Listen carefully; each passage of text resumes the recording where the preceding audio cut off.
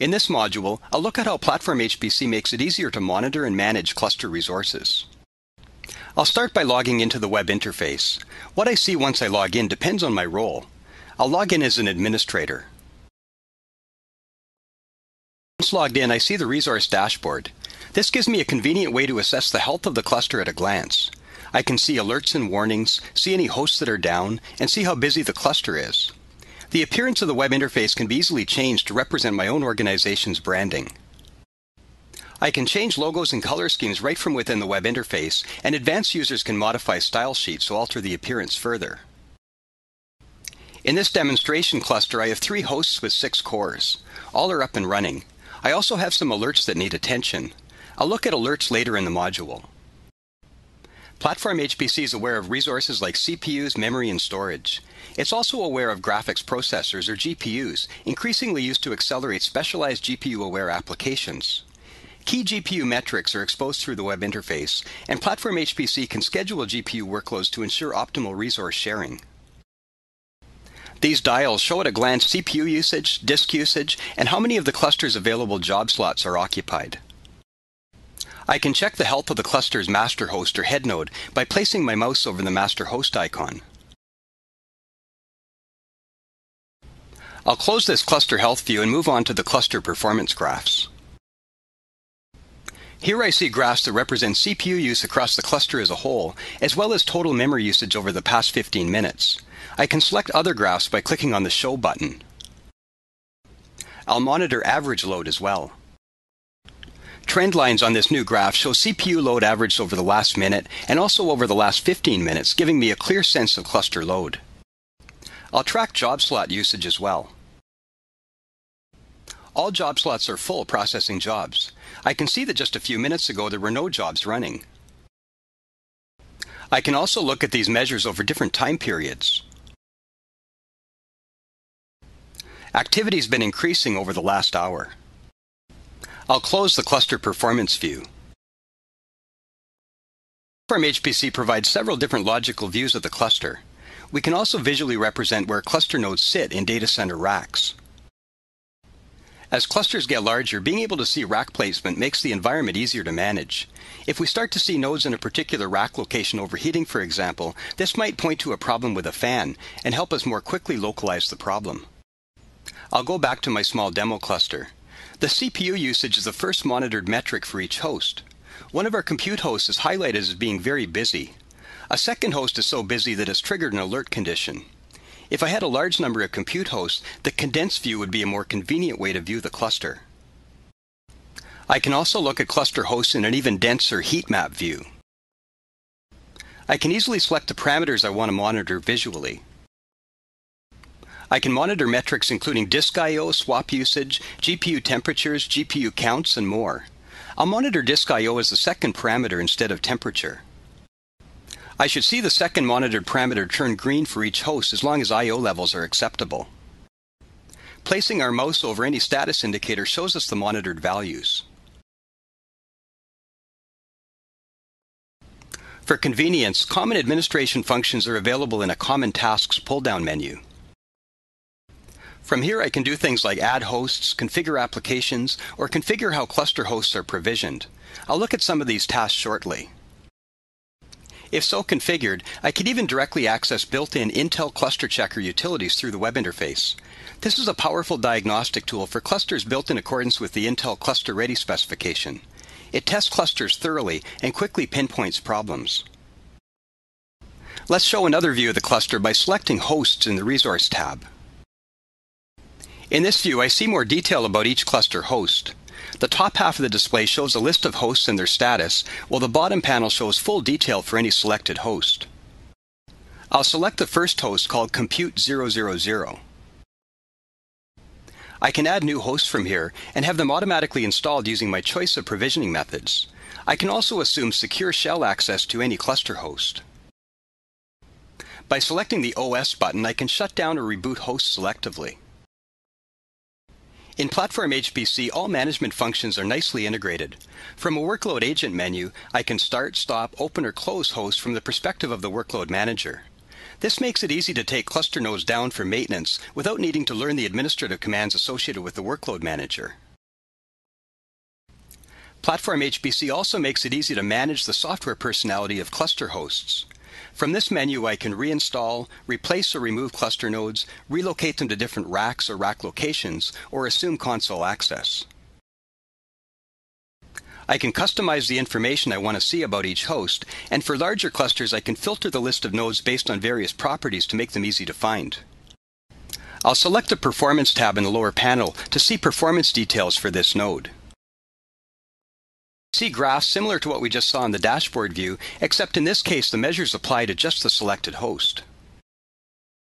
I can see jobs running on any host, along with information about who the job belongs to. We'll spend more time in the next module looking at jobs and applications. Let's look at how cluster hosts are provisioned using Platform HPC. I'll open the Host Provisioning menu. This exposes a number of options like provisioning templates, libraries of software kits, repositories, and options related to automated host repurposing. I'll cover software kits first. Platform HPC software is provided in kits. Kits are essentially smart software packages that know how to install and configure themselves and that understand their own software prerequisites. They also know the types of cluster nodes they're meant to run on. For example, when installing complex software like a workload manager, some software needs to be installed on the head node, while different software needs to be installed on each compute host. Kits contain the scripts needed to appropriately install and configure the software based on the configuration of the cluster. I can add, remove, or upgrade software kits right through the web interface. Even whole operating systems are treated just as special kind of kits in Platform HPC. To give an idea of how kits are structured, I'll quickly look at the Nagios kit. Nagios is a popular open-source system monitoring tool provided with Platform HPC. This kit is meant to be installed on 64-bit hardware as we see here. It supports multiple operating systems. Templates refer to the types of nodes on the cluster that the software is meant to be installed on. I don't need to understand all this as an administrator because this knowledge is built right into the kits. Let's look at the software components that are part of this kit. There are three distinct components. One that runs on a master Nagios node, another that runs only on a monitored compute host, and a support component required on all hosts. Each component is installed on a particular type of node and is configured automatically. The fact that configuration is automated reduces administration effort dramatically. Now let's look at provisioning templates. Provisioning templates define exactly how different types of cluster hosts are to be installed. Platform HPC natively supports three different provisioning types: package-based, diskless, and image-based provisioning. In addition, a provisioning method called multi-boot allows compute hosts to reboot and run a different operating system from a separate disk partition. This feature is commonly used to switch hosts automatically between Windows or Windows HPC and Linux, depending on application demand. The Workload Manager in Platform HPC supports both Linux and Windows operating systems, allowing heterogeneous clusters to be managed as a single shared resource pool. Templates called Dual Boot Linux and Dual Boot Windows are provided with Platform HPC for this purpose. Let's take a minute and explain how this works. In some environments, users need to run both Windows and Linux applications. This often leads them to deploy separate siloed clusters. This is an expensive and inefficient solution. This problem of silos is not particular to Windows and Linux. For example, some applications might require a particular Linux distribution or kernel, so it's possible to have siloed Linux clusters as well. Platform HPC solves this problem with automated host repurposing. The cluster can adjust its own configuration based on workload demand by rebooting nodes to provision the correct operating system. This increases efficiency and helps reduce cost. We won't go into this in depth here, as we have a separate demonstration that shows how this adaptive clustering works. We're back looking at various definitions for provisioning templates. Using the buttons at the top of the screen, we can create our own templates to provision hosts with the operating systems and layered software we prefer. I'll modify the template definitions for a Red Hat 5.5 compute host to show how templates are defined. For each provisioning template, we provide general information about the template.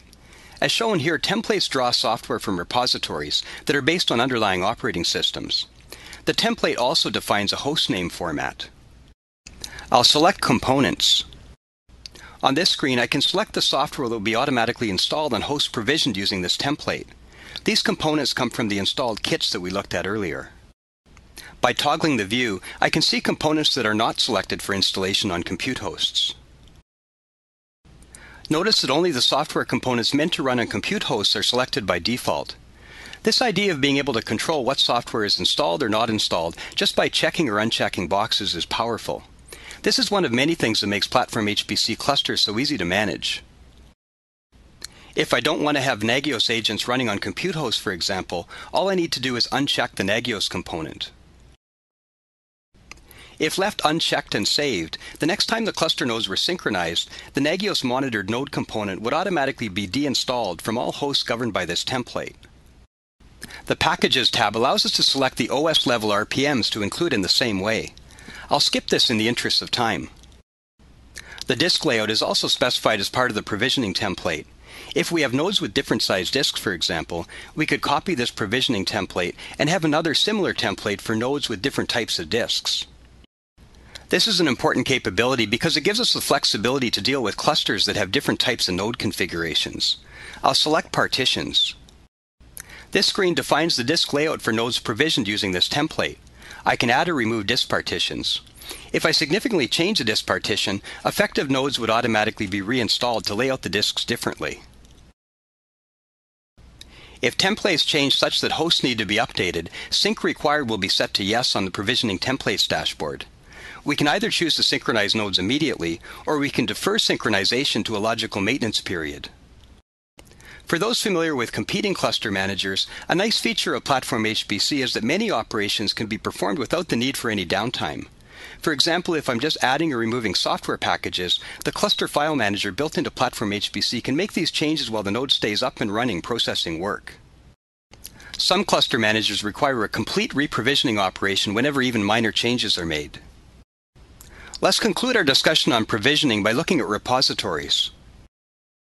Repositories are anchored around operating system releases. They contain software kits appropriated to the operating system version. A nice feature of Platform HPC is that it can support multiple repositories. This means I can easily deploy cluster nodes based on different operating systems and operating system versions. This is an important capability because it essentially takes the risk out of software updates. I can deploy a new operating system or a new set of kits to the cluster, and if something goes wrong, I can simply roll back the changes by provisioning nodes from an earlier version of the repository. As an example, let's say I want to apply the latest patches to my operating system using Yum or Red Hat Network. First, to make sure I retain an unpatched version of the repository, I can take a snapshot. Now I have an identical copy of the repository stamped with today's date. Now I can safely patch the repository. If new operating system patches introduce problems with layered application software, I can simply revert to the previous unpatched version of the repository. This takes a lot of the risk out of patching or upgrading software. As I mentioned earlier, I can have multiple repositories based on multiple operating systems, and each repository can have different collections or versions of layered kits. I can include or exclude a kit like GPU-aware scheduling in the repository just by checking or unchecking the checkbox, similar to the way that we assign software components to provisioning templates. I'll close this window now. Before I wrap up this module, I'll quickly look at alerts in Platform HPC. Under Resource Alerts, we can create our own alert definitions and monitor triggered alerts. I'll look at the alert definitions first. Alerts can be configured at either the host level or for the entire cluster. Administrators can add, remove, or modify alerts. They can also be enabled or disabled. I'll modify a host level alert that notifies me when CPU utilization exceeds 95% on my cluster's master host. Alerts are easy to configure. I can define different levels of alert to differentiate events based on their seriousness. I can also specify the conditions under which alerts are triggered. Administrators can design their own scripts to be called when alerts are detected or modify supplied scripts. Alerting is extensible and monitored parameters can be customized.